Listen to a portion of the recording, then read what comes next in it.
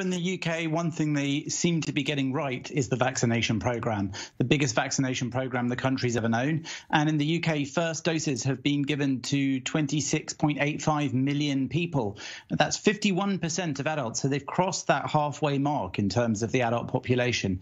95% of people over 65 years old have been vaccinated with one dose of the vaccines. It's either the Pfizer or the AstraZeneca vaccine being used here in the UK.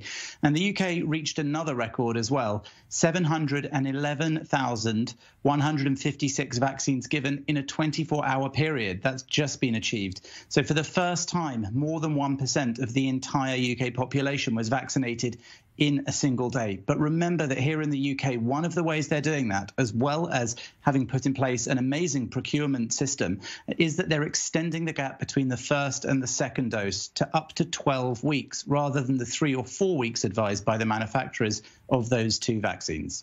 And meanwhile, in Europe, the vaccinations are not going as well, and that's causing tension between the UK and the EU. Break it all down for us. What's going on there?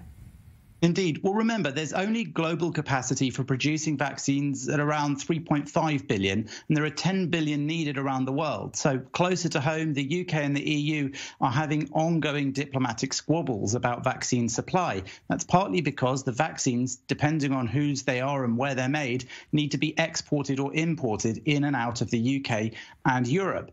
So far, the EU has performed much worse than the United Kingdom, which, of course, just left the EU in the nick of time with Brexit having been completed just around the time that the vaccinations were being acquired. And the EU has at various times said that the AstraZeneca vaccine developed in the UK in Oxford was ineffective in people over around 50 or 60. Then they started pulling it from being given to their citizens because they said that it could cause blood clots. And now they're on again, wanting it back and saying that they will in fact stop exports from the EU, where some of it is being manufactured, if the UK doesn't allow exports from the UK into the EU. So far, so complicated. But really what we're looking at is diplomatic vaccine wars, the like of which both sides say they won't engage in and don't want to.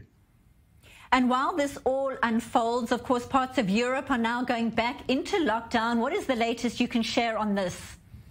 Yes, there are new lockdowns going on across Europe, and that is another thing that the UK will be wanting to avoid. With this pushing ahead in the vaccinations, they're hoping to avoid the need for further lockdowns. Things are very slowly being started to be loosened here in terms of restrictions.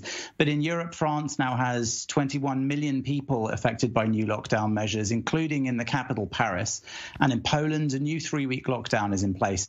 Italy has new restrictions with shops, restaurants and schools closed again in 20 regions, including Rome and Milan, and more than half the country is affected by that. And Germany also says that in due course, if it needs to, it will put new restrictions in place in some regions.